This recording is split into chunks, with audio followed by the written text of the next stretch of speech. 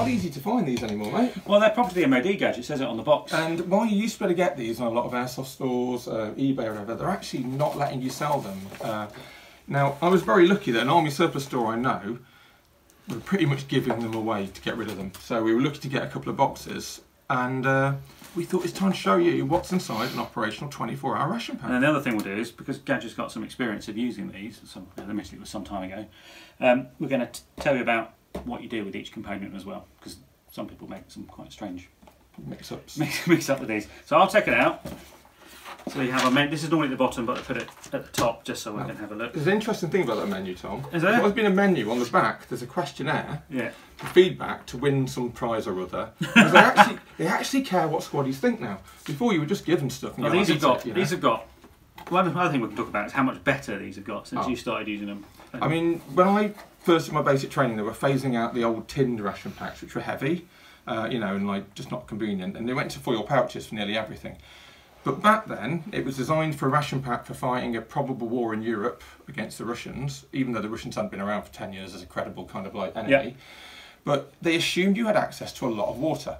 So there was loads of stuff like porridge in there and soups and lots of things that took time to make, and you had to boil up water, etc. Whereas combat experience for the last 10 to 15 years in Iraq and Afghanistan has drastically changed what you get in one of these. So without further ado, should we go through it, Tom? So I've got this lovely plastic bag with what looks like a brew kit in it. It's a brew kit, and nicely it's also a reusable zip bag, so you can put all your rubbish in it. Okay. So you're not carrying bin bags around like we used to, you know, to be able to steal stuff in. So again, mostly water using stuff, but we've got, let's pull a few random ideas out. We've got tea, and it's a named brand rather than some random... Must be quite nice to come back to a named brand. Yeah, which is good, because you know, in the past it used to be like lowest contractor bid random tea by somebody. Kenko coffee, some spearmint chewing gum. I never really bothered with the chewing gum, just clean my teeth instead.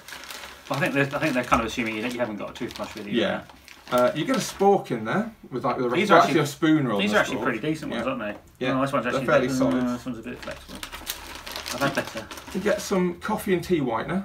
Again, I used to think that's a bit grim. Weirdly, the ration packs we used to have tea instant white. Now you could have tea instant black, but it took a magnifying glass, a pair of tweezers, and a bloody long time.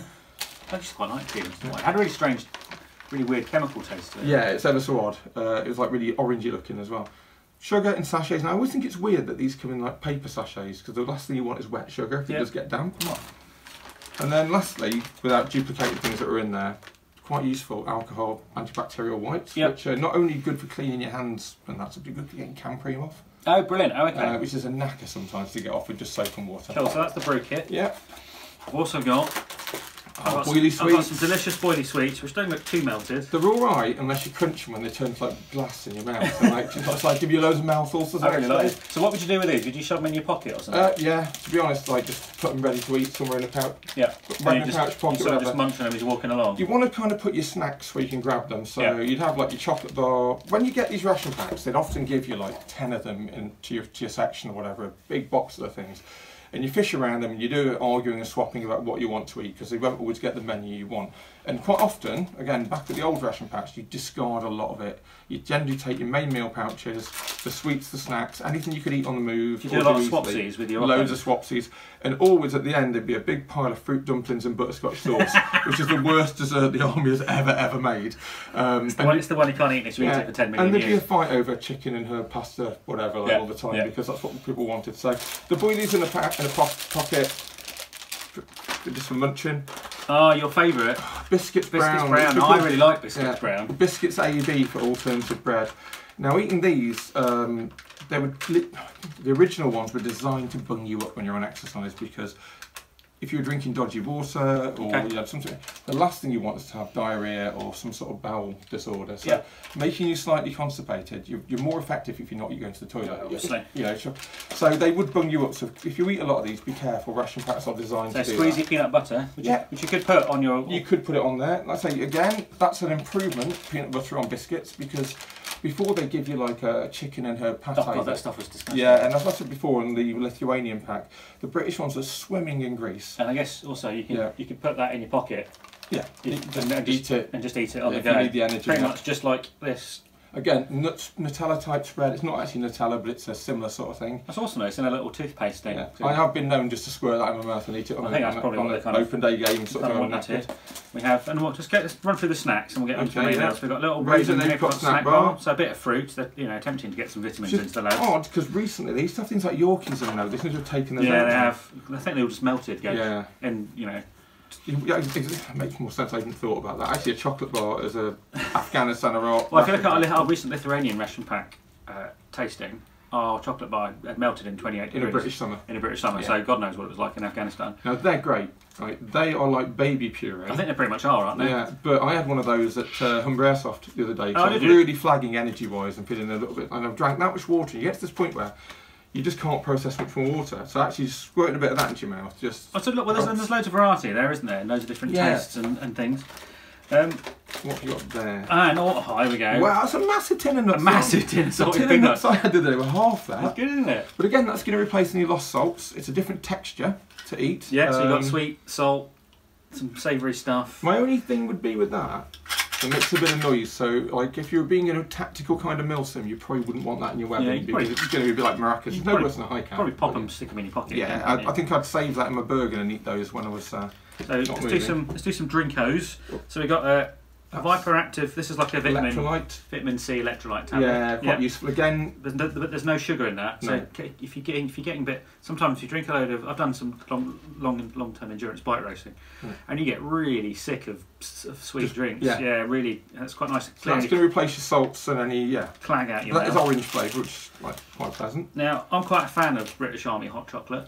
It's quite nice, isn't it? I actually do drink it because I've got that much of it. Because again, when you used to break down the ration packs, quite often the chocolate drink would get left behind by a lot of people. Did it really? Yeah. So I had dozens of them. Like I used to also teach cadets at one point. So if I went on an exercise with the TA at the time, and people were binning this stuff on like a 2-week exercise, brilliant. I keep it all in a big carrier bag, take it back, and give it out to my cadets because they didn't get ration packs quite often.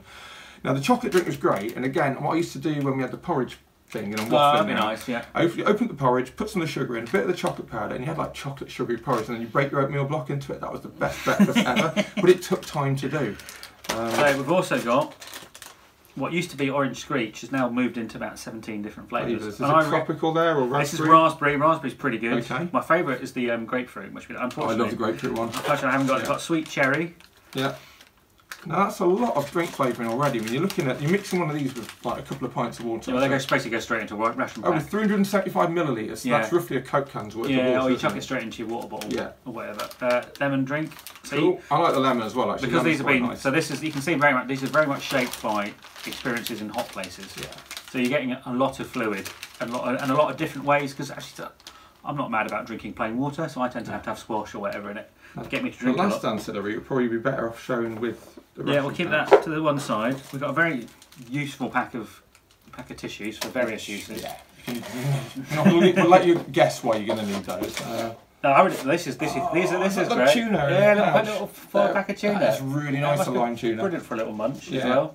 It's one of those things you can just eat as a snack or as part of a meal. That's fabulous, isn't it? I really am so impressed with these. And then we get onto the kind of the big stuff. These main foil pouches. Now these are interesting in their own right. Let's just see what we've got in here. There we go. So we've got toasted muesli. Oh, so that again, that's something that you could add water to, and you're awake with that. So actually, it's a low preparation, but again, it does require water. Yeah. A little bit like the old porridge.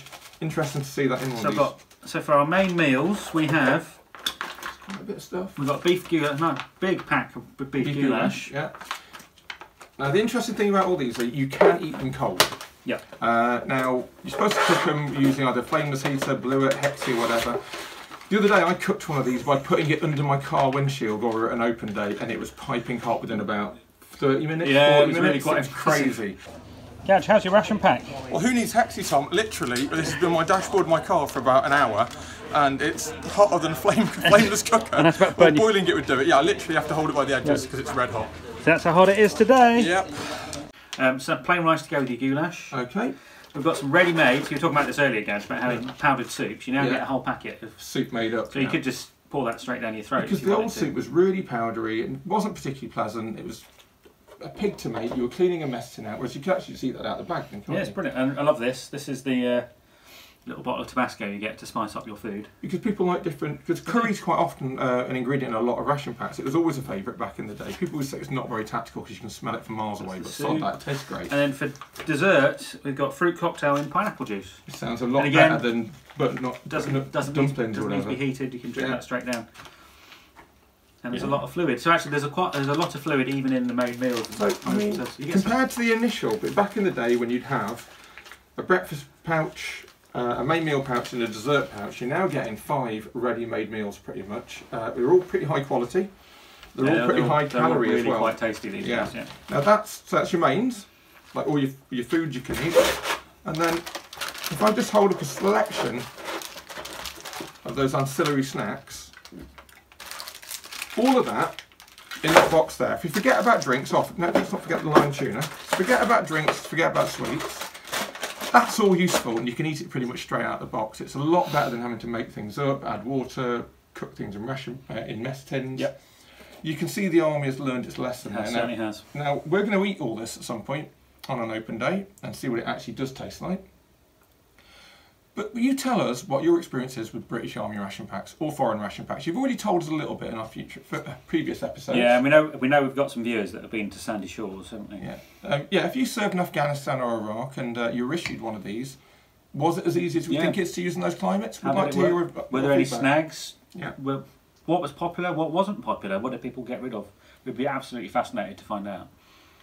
I've been Tom, Anvil Hibberd. And I've been Gareth, Gadge, Harvey. Please like, subscribe, leave a comment, and we'll see you next time.